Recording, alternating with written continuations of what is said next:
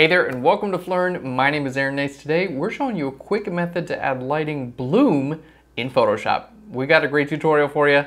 Let's jump in. So here's our sample image for today. Really cool, definitely giving me a Queen's Gambit vibe, and we've got these awesome lights in the background. I just want to make them like bloom or glow and add a little bit more interest to them. So the first thing we're going to do is click on our background layer and we're going to select these lights. So let's go up to select and then down here to color range. There we go. Now you can click all around your image and select different color ranges. In this case, I want to click right here on these light bulbs, and you can increase or decrease the fuzziness, basically the amount of effect you're going to have. Fantastic. That looks great. So let's hit OK. Now what we want to do is basically just click on our background layer and hit Control or Command J, which is going to duplicate that to a new layer. So I can just click and move this around and you can see I have my lights duplicated. Let's hit undo. Now they're back in the original location. You can't see anything right now, but what we're going to do is add a blur. I want to first convert this into a smart object so I can change that blur at any time if I want to. So let's go ahead and right click here. We're going to go down to where it says convert to smart object. There we go. It's got the little smart object icon. We're good to go. So let's go to filter, down here to blur, and we're going to go to Gaussian blur. There we go. Now with this Gaussian blur, it basically just takes that light and blurs it a little bit. So you can see this effect happening right up here. There we go, as I change this. There we go. Let's hit OK on that. Now on this layer, we don't want this set to normal. We want this either set to lighten or to screen. We're going to go with lighten for now. So it's basically adding more light to the lights. Now here's what the cool thing is. We're going to duplicate this. So let's click and drag this to the new layer icon. There we go. And then this time we're just going to give it even more of a blur. There we go. Let's do it again. Click and drag that to the new layer icon, double click on Gaussian blur, and give it even more of a blur. So you can do this as many times as you want, but as these stack up, 1, 2, 3, now we have this really interesting lighting bloom. We'll just zoom out because it's on all the lights in the image. There we go. Boom. It's on a little bit of the light areas here as well, which I kind of don't mind, but you can mask that on or off if you want to. Now we can continue to enhance this effect by adding a little bit more color and a little bit more vibrance to the image. So we're going to do that with a solid color fill layer. So let's go ahead and grab our adjustment layers. We're going to go to solid color. All right. And you can just pick, in this case, I'm going to pick like a nice orange like that. We're going to change our blend mode from normal down to Colordodge. There we go. Now I know it's super duper intense right now, but don't worry. It's going to chill out in just a second. So let's make that invisible for now. Let's just click here on our background layer again. And I just want to select these lights one more time. So let's go to select, down to color range. There we go. Something like that looks good. And then with that selection active, all I have to do is click here on the layer mask. I'm going to hit Control or Command I to invert that. All right, let's hit Control or Command D to deselect. So if I hold Alt or Option and click on my layer mask, this is what the layer mask looks like. It's the opposite of what we want. No big deal. Just click on your layer mask, hit Control or Command I, and then it'll switch it. It'll invert it. So now we can see I can color dodge these lights as well. The cool thing is because we used a solid color fill layer, I can double click here and change the color of this at any time.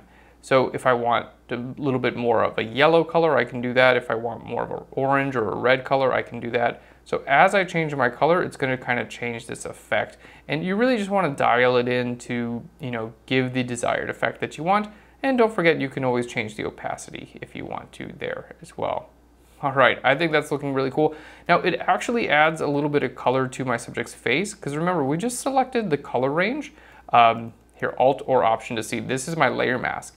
So in this case, I actually don't think it looks that bad. Her skin looked a little bit desaturated to begin with, so I think it's actually kind of helping the skin out too, which is kind of an unexpected result, but we'll take it. Another thing you can do is grab a curves adjustment layer. So let's go to our layer, down to new adjustment layer, and over here to curves. There we go. Now with this, I'm going to take my red channel and drag it up a little bit. There we go. That's more than a little bit, but looks pretty good. Now we're going to hit Control or Command I to invert the layer mask, And then you can just use your brush tool to kind of like paint little halos. So let's take a look at our layer mask. Basically, I'm just painting little halos right around the lights. That's kind of the deal here. All right, let's go ahead and fill that back with black so we can see. But basically, I'm just painting little halos. It's just adding this nice little bit of color around these lights too. There we go. That just kind of helps sells that bloom effect, and you can continue to add it and, you know, put a little bit on the wall around there. But it just gives it a little bit more interest. Let's zoom into that and see. So there we go. There's kind of the before and after with that. And then of course it's a curves adjustment layer. So you can come in here and change it at any time, add a little bit more green, just give it, you know, a little bit better color balance with the image overall. Maybe take the blues down, put a little more yellow. There we go. Just kind of move these little sliders until you get something that looks good. Now, you can use any or all of these methods together, but it creates a really nice bloom that's focused around the lights of your image. Let's just shift click all of these layers really quick. There we go, and hit Control or Command G so we can see the before and after. There's a before and the after. Just kind of gives the image a little bit of like an interesting glow. Now, obviously it's really nice on the lights. It is happening here on like the chest pieces and my subject. If you don't want that, you can just put a layer mask on the entire group and then paint black on your layer mask over this stuff like in the front, okay? There we go. Now, if you wanted even more of an effect, you could duplicate this entire group by hitting Control or Command J.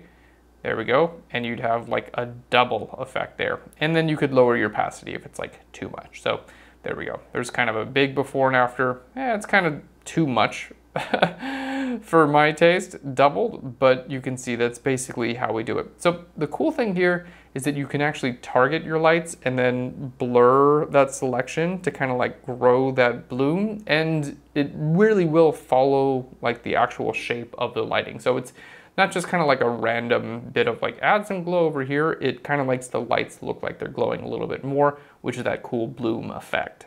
So now it's time for a little bit of extra bonus points. What if I want to make the whole photo darker except for where we added that bloom? This is super cool. So keep in mind this entire group has the bloom in it. So if I just click and drag this to the new layer icon, it just makes a copy of the entire group, right? But I want to turn this into a selection. So the easiest way is just hit Control or Command E, and that merges the group with itself. Let's go ahead and right click and just apply this layer mask. Okay. So now I basically have this on a new layer. It's not exactly beautiful, but all we need is for a selection. So let's hold Control or Command and click on that layer, which turns that into a selection. Remember, that was basically everything inside of this group, now is a selection. We can make that layer invisible because we have our selection. We're just gonna grab our adjustment layer and go where it says curves. Okay.